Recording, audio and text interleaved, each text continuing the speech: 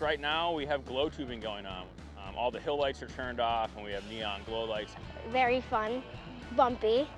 We have individual tubing lanes that you go down, and you can link up tubes with other friends or family members, and it's a blast.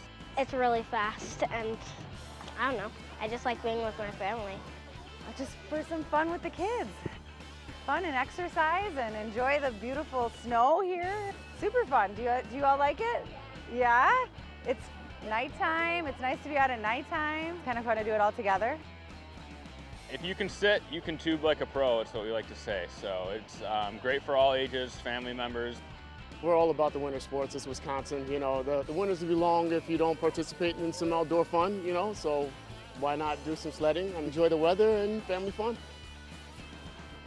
If you think about it, it will be scary. If you don't think about it, it won't.